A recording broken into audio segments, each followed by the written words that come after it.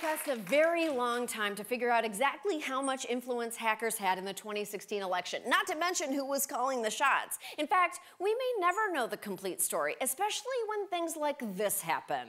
A computer server at the center of a lawsuit against Georgia election officials has been found wiped clean. It could have revealed whether recent elections were compromised by hackers. It is not clear who ordered the server's data to be erased in July. The FBI is not commenting about the case. Come on! I have double backups of my 3,000 cat pictures. Can you not give the same attention to democracy? Ugh! Here's me with more.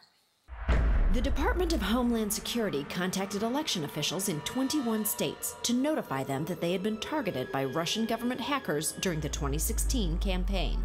But could foreign agents really be seeking to sow seeds of doubt in the integrity of our electoral process? And if the answer is yes, then how?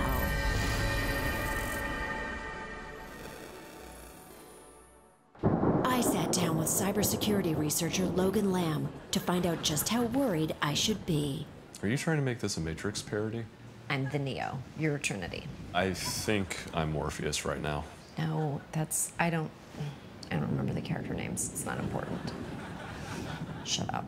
I needed answers. Answers that could affect the future of America's democracy. I take the blue pill. I wake up tomorrow and believe whatever I want to believe. Or I take the red pill, and you can show me how deep the rabbit hole goes. Oh, tricked ya. Took them both. Yeah, I don't think you're supposed to do that.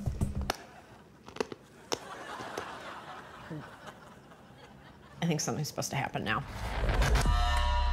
Whoa. Production value. All right, hit me with the truth, Geek Squad. Why should I be worried about our nation's election integrity?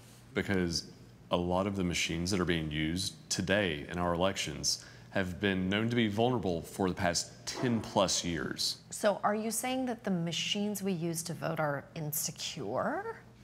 Hilariously so. Maybe the machines are insecure because people like you are always criticizing them. Did you ever think of that? Well, I have facts and well-published research from experts. Facts don't work anymore. Try again. I hacked into a voting machine in the state of Georgia. Oh my fucking God. Yeah. All of the voting machines in the state of Georgia are managed by the Center for Election Systems at Kennesaw State. I did a quick little Google search and I ran across a really weird link. At that point, I wrote a little bit of code to download everything that I could from that website. There were PDFs of election day passwords that supervisors use to start and end elections. Can you tell me what the password was? A 4-digit PIN. I have to put in 16 letters and digits to get into my Fresh Direct account. Fucking kidding me? But it gets worse. Great.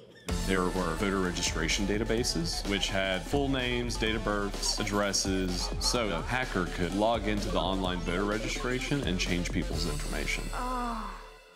Changing the registration for citizens so they are unable to vote is probably the worst case scenario. You're basically saying that we can't trust the machines. We absolutely can't trust the machines. Good thing there are only 229,000 of these things currently being used in the United States.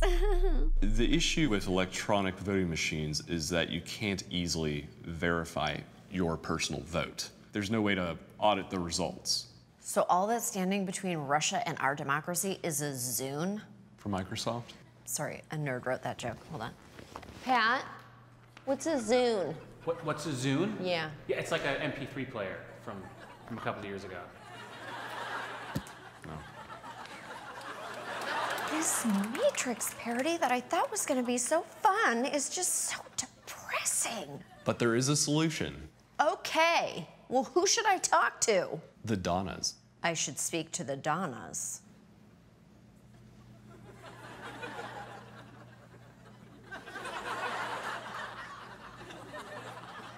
Yes, the Donnas. Wow. I was told you two were my oracle. I'm Donna. And I'm Donna. Is this a glitch in the Matrix? How am I supposed to tell you two apart? We look different. Yes, that's true, we do. This is Donna Curling and Donna Price. They're pro-democracy activists from Georgia who have been fighting the machines since it was a good time to parody the Matrix. We are fighting to have voters vote on paper ballots instead of voting by electronic machine where their votes can be disappeared. So the solution from stopping the machines from taking over and ruining democracy is Paper and pencil. paper and pencil. It's voter verified paper ballots. What does that mean to people who, like, don't care? It's when they have a ballot that they mark and they can look to see that their marks are by the candidates that they're picking. Have you ever tried to rephrase the issue to be something like, electronic voting is like taking a knee?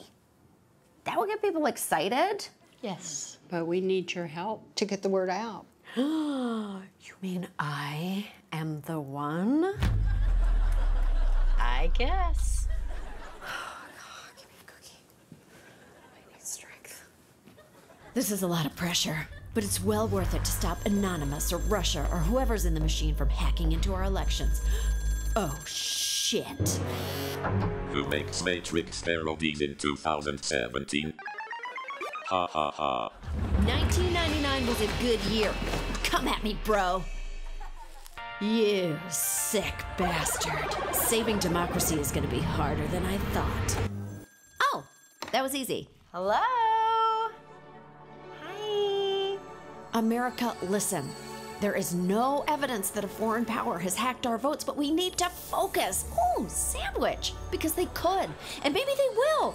Taint. Because I just explained how easy it is to get into the voting machines, and until we return to paper ballots, our democracy is at risk of being totally screwed. Did I do it? Did I win the Matrix? We'll be right back.